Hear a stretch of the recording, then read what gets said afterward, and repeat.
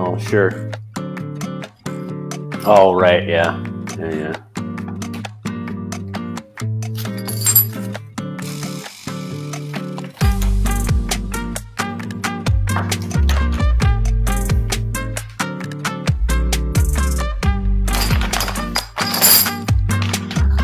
Cool, I'm ready. How's my hair?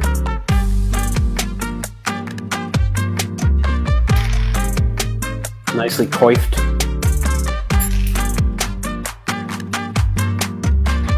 There you go.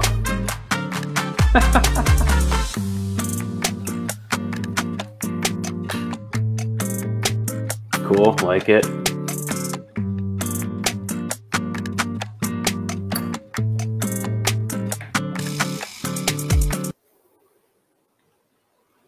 Hey, greetings everyone. Thanks for joining us.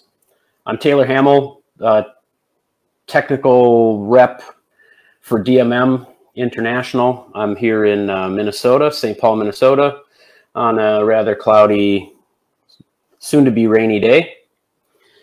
I'd like to, of course, thank TreeStuff for putting this on, for asking me to participate, talk about some of the new products that DMM has coming out. If you're interested in more of these events, go to TreeStuff's website, and it's treestuff.com/events, and you'll find more information about upcoming webinars and things there. So yeah, thanks to Nick, thanks to Kale, everybody at TreeStuff. Good times. I'm broadcasting live from my kitchen, and today we're going to talk about, well, we'll answer some questions. Hopefully you've got a lot of questions. But the main thing today that I'd like to talk about are recently released or upcoming products that DMM has in the works. And one of those is the Micro Vault. If you haven't seen this, it's basically a little teeny vault with a screw gate. And that can be mounted to several different surfaces. This, of course, goes on to the tree motion quite nicely. And it'll also mount to another part that I don't have with me, unfortunately, called the parking lot. And then you can retrofit this to put on other harnesses, such as Petzl Sequoia, et cetera, et cetera. And along with that, of course, we've recently released the Director Carabiners. Yeah, 4 different colors of the vault. The Director Carabiners, where's my camera? Super small.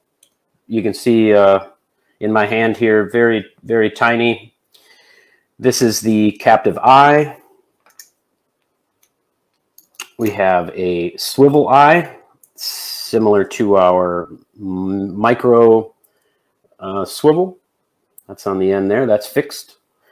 And of course, we have then the yoke version. I'm going to get this in the light. So you can attach that directly to a sewn eye.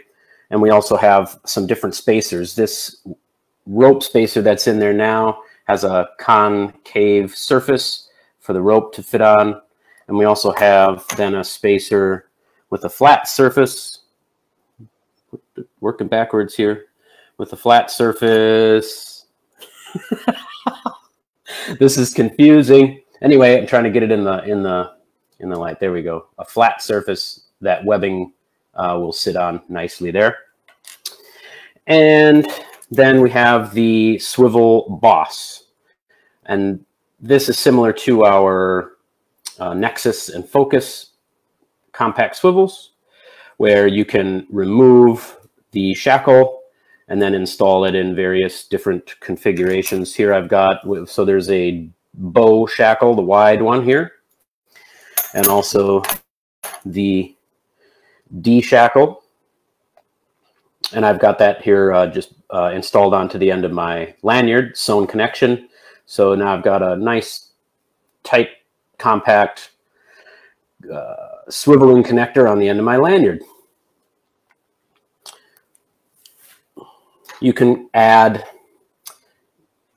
a boss and yoke together to make a swiveling connector. This would be, you know, great in a rescue scenario, perhaps, to attach yourself to the victim, or, you know, any other million different configurations you can think of. These also work with our link it components. And boy, it's hard to set all these up. I only have a limited number. But here, for example, is the Nexus swivel, but same idea with the boss director. Would fit right in here to this this three-way link it system. There we go. Yep, the Y3. Lots of configurations to do there. That's, you know, theater rigging, stunt rigging, things like that. I'm sure arboriculture could find lots of uses for it as well. And we also have, that would fit with the yoke. Where's my, there we go. With the yoke, we've got a three-way here that sits in the yoke director, and really short, compact two-piece that would go, you know, carabiner to carabiner, and then a teeny tiny 90-degree link it to offset your carabiners by 90 degrees, of course. It'd sit like that. So that's pretty much the range. You've got, just to cover it again, captive eye, swivel eye, yoke with either spacer, webbing, or rope. And then, of course, we've got the swivel boss with either a D shackle or bow shackle. And that's the director line. Should we stop there for questions, Cale, or keep going? All right. Cool, very cool. So the we'll go on, move on to the micro vault. I'm gonna get all tangled up here. So I have a few vaults on my harness. You know, their standard vaults are the wire gate and also the locking vault. And I have installed next to those a micro vault on the harness here. And how they install, quite very easily. Just peel that back padding off, and you have access to the mounting screws there. It's just a 3mm Allen key, and away you go. And you know, nice flat profile. You don't feel it poking into your sides or anything like that. So there's the size comparison, the micro vault compared to the other two. So quite tiny in comparison to the others. Screw gate for security, and that'll hold, excuse me, that'll hold a 2 full-size carabiners. Oh, can I get a ring in there too? I guess it won't fit a ring and a carabiner. But you can also use the, pull it up like so to make room, and you can fit stuff in and get stuff out when you need it. You won't be able to necessarily flip out larger items like carabiners like you can with the standard vault. You know, you can flip them in and out easily this way. This, because it's so compact, you pretty much, unless it's a webbing sling or something, you'll have to open that to get these out. But there you go. That'll easily hold a carabiner in a ring, for example. Another cool feature, and I'll do this on the board over here. It'll just be easier than me trying to hold this up. But I've got this locked into the outward position, right? The vaults, the standard vaults, the way that they pinch the tool material on the harness, you know, they stay in place. They stay out, so you know you can positively locate it every time. you have that option here with the micro vault. I've got it locked into that outward position. Whoop. But you can also, and here I've got it screwed into a 2x4. This is, I mean, do this in your garage, in your car, in your truck, whatever. But you'll notice that there is, come on, Taylor, get with the camera here. There's a set screw here. And here I've got it in the open or floating position. So this is free to fold either direction.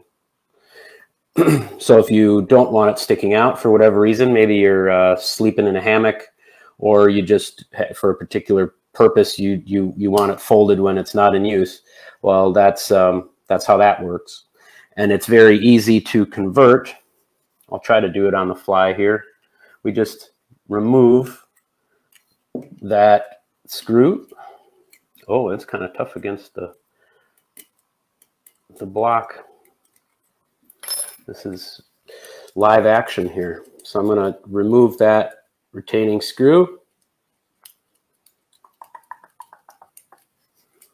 If I can get my fat fingers in there, geez. And simply set it in the little cutaway on the other side of the vault. If you can see it's got a little channel, a little cutaway in it, and that is what keeps the vault in the locked position. I'm not saying you're going to do this on the fly in the tree, but just showing the relative ease at which it can be done if you don't have giant fingers, which most of us tree climbers do.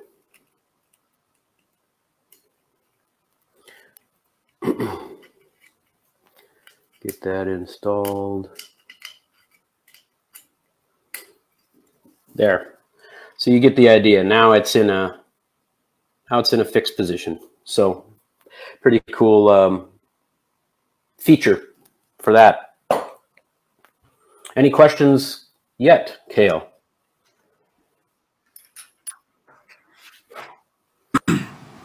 Yes, Taylor. I have some questions on the pricing for the directors. I just want to say right now, we don't have the directors up on the website yet. I am working on getting the rest of everything else that you're talking about on the website right now. Cool. So the pricing on the directors, what are we looking at with that? Okay, you're going to make me open up my price list here. Yeah, general pricing. If I let's find out. And I'm not sharing my screen or anything, am I? All right, give me a second here. We're going to find the price list for the directors. And they should be right at the top of the page. Okay. These also come in, you know, I'm showing these in lock safe gate, you know, for the ARB industry, but we also have screw gate and quick lock, you know, just the 2-action. So the pricing will be a little bit different there. But for the captive eye director, the one I'm holding up now, the retail price is $39.95. Swivel eye, the one that I dropped earlier. Let's see, swivel eye lock safe. This is $79.95. The yoke lock safe should be the same with both rope and webbing spacers. And the yoke, as I'm squinting at the screen with my old eyes, $48.95 for the yoke. And the swivel boss, whether it's D or bow shackle lock safe, this is $105.95.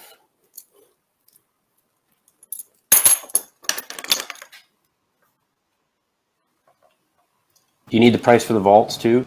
No, we're good on that. The directors, how much What is like the gate opening? How many carabiners can you fit in those? Well, the gate opening is probably as small as we could possibly get away with. It should show on our website. I can pull that up. Yeah, good questions, Kale. I probably should have had a more prepared list of specs for you. Go to the website and check it out. I could just show you by holding up my pinky finger. But get back on screen here. Yeah, so all the directors will have the same gate opening, of course. They all have the same body. They just have different accoutrement on the end. But like, you know, here's my pinky. You know, that's roughly a ½ an inch, I'm gonna say.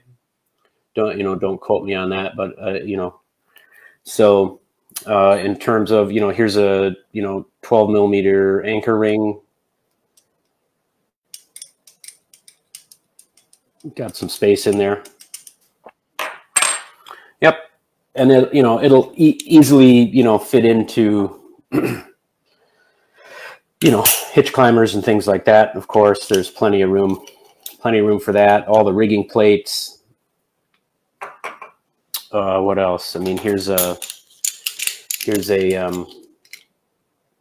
gyro pulley. You know, plenty of room to get that in the gyro. And yeah, another configuration here. I forgot to mention earlier with the you can just captivate or capture a pulley into one of the shackles, and you've got yourself basically a swiveling pulley connector.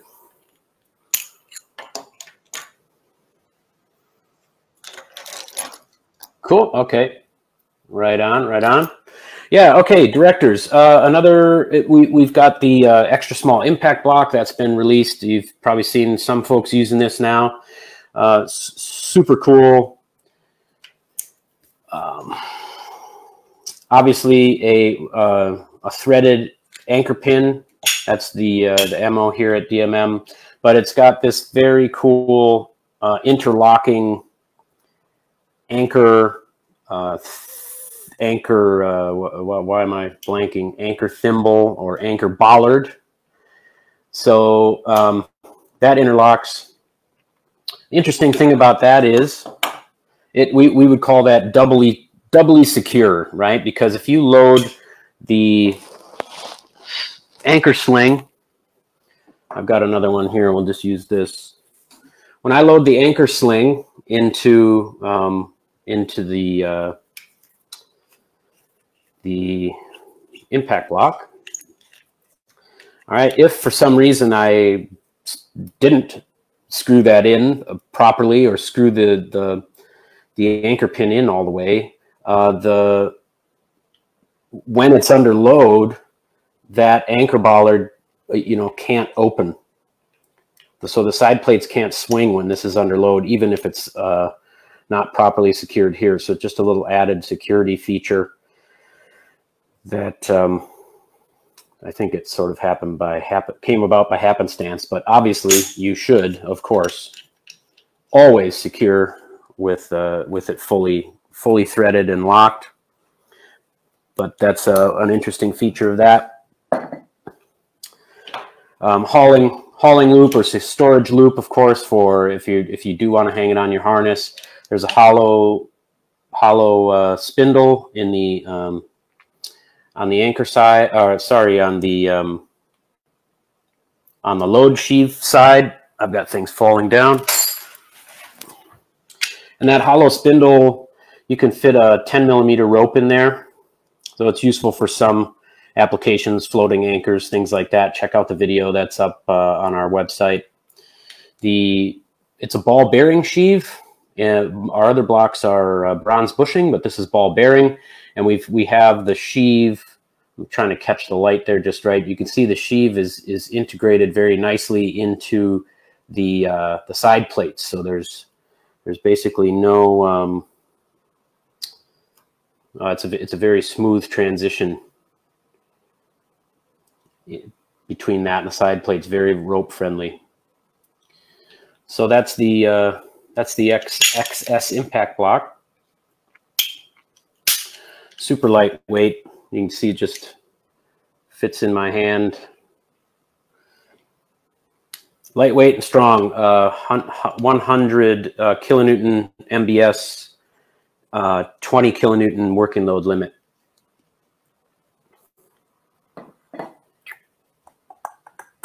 What else?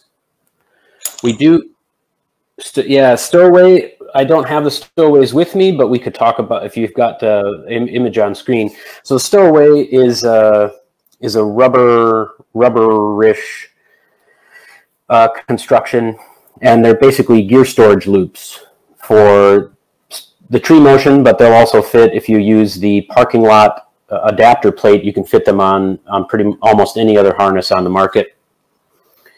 And yep, there's the adapter plate. That'll take the stowaways. It'll also take the micro vaults. And yeah, there you go. There's a couple micro vaults on there. And here comes the stowaway, right? So that, believe that's a Petzl harness that's in the background there. You can also mount these, of course, on bags as well. So the Teufelberger bags with the hole spacing, that's the same as the tree motion, roughly. And you can also, of course, then use the parking lot to make all kinds of different stuff, configurations. But the stowaways are very cool. They're super strong, super flexible. You can kind of tweak them and bend them in different ways, depending on how you mount them. And there's two different sizes. There's a small size, which would basically just take a carabiner, and there's a larger size that'll take, yeah, well, there you go, 2 carabiners, and then several carabiners or whatever else you want to throw in there, slings and stuff. But yeah, you don't just have to mount them, I guess, horizontally or side by side like that. They can be mounted, you know, at an angle. All of that, all those different options, of course. And yeah, there you go. There's some mounted at an angle. So unfortunately, I don't have any with me at the moment. But yeah, if you want to click through those, Cale, that's cool. There you go. There's one that's kind of tweaked to the side based on how you mount it, and the others are straight, as it were. So there's some straight ones on the parking lot. That's on a Petzl harness. Yeah, there you go. There's tree motion, super adaptable, and yeah. So it's the kind of more secure, more resilient, and can take the place of the standard rope tools, rope loops that are on the tree motion. And it looks like I'm an Android or something here, or maybe that's just my screen. I'm all pixelated. Got any questions? Any questions from viewers, or any questions on particular configurations or anything?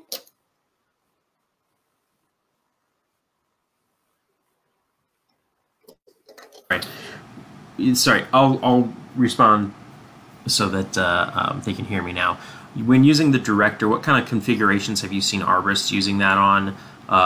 What kind of tools and rigging setups? Yeah, cool. Well, I think I mean, the biggest one I've seen so far, and my personal favorite is on the end of a lanyard. Well, I prefer a swiveling carabiner on the end of my lanyard. So in the past, I would have used the DMM shadow carabiner connected with a focus swivel, and and then that ended up being a bit longer and not as compact. So I really enjoy the director on the end of a lanyard, also on the end of a wire core lanyard, because I don't have it set up, but if you use a wire core lanyard, you'll know that they're pretty stiff, and they always, when you're clipping your carabiner in, you're always kind of fighting the lanyard to get your carabiner clipped in. So using the swivel, like I just showed there, swivel on the end of a wire core lanyard, the swiveling boss director on the end of a wire core lanyard is really the bee's knees. That's great because that's carabiner can just swivel instead of you trying to fight the wire core all the time. So that would be number one. Number two then is, well, not necessarily in any order, but this for a pickoff or a connection to connect yourself to the person that you're rescuing, the victim, basically. This is great because it's super short, compact. It keeps you close, but it also swivels. So if you're connecting to 90-degree opposed surfaces or whatever, you've got the ability there. And any movement, these will swivel instead of cross loading or twisting against like that. And I guess what I should mention, forgot to mention earlier, is that the teardrop shape. So these are termination connectors, which means that they're meant to be used at the end of something. And you connect from the termination point then to whatever you're connecting to here. So it's but meant to be on the end of something, the end of a rope or the end of a lanyard or a rigging plate or the end of another carabiner like this. But this teardrop shape is designed specifically to ensure proper loading. So when we've got this clipped in, well, for example, just take my lanyard. We've got it connected to the lanyard. That's not going anywhere. And when this is connected to something, which in this case will connect to my D on the tree motion. And when there's a case, maybe you've got some slack in the system or whatever, and now when your weight comes back on, that carabiner is always going to locate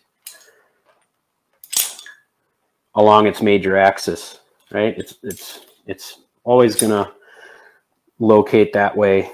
There's basically zero chance that it will ever become cross-loaded because of the teardrop design and the fact that it's a termination connector.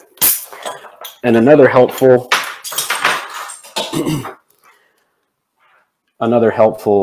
part of that is the rhino horn on the back of the spine and the wide spine, so it doesn't allow things to drop down. For example, connecting to a rigging plate or a pulley like this, that can't fall down the spine and load inappropriately. It's always going to keep it up in the top bar of the carabiner here, where it's going to load appropriately along the major axis of the carabiner.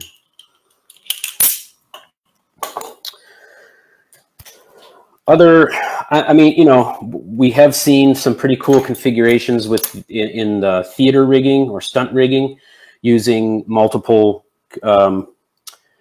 directors along with our linkit system. So that's pretty cool. And I'm sure some tree guy somewhere will come up with something to use for that, tree person, as it were. But yeah, basically, if you prefer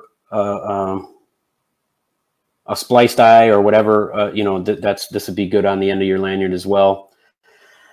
Probably not going to see too many of these on the end of a climbing line because you need to be able to disconnect the splice and pass it through things.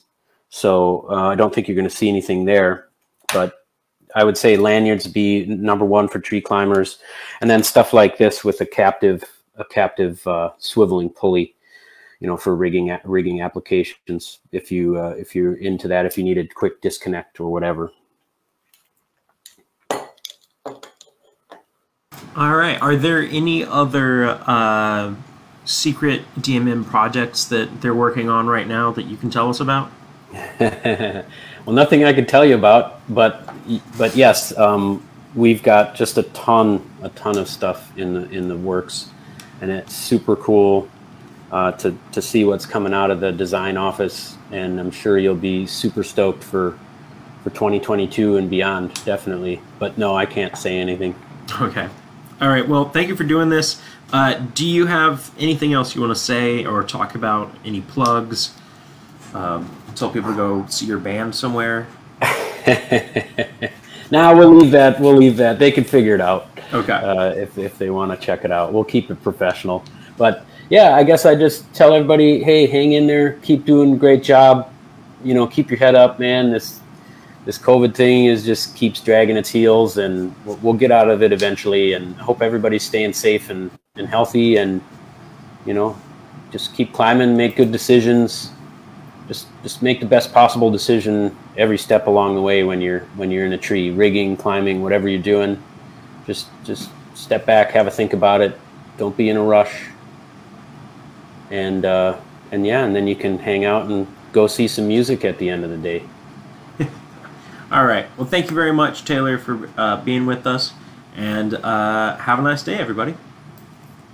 See you later.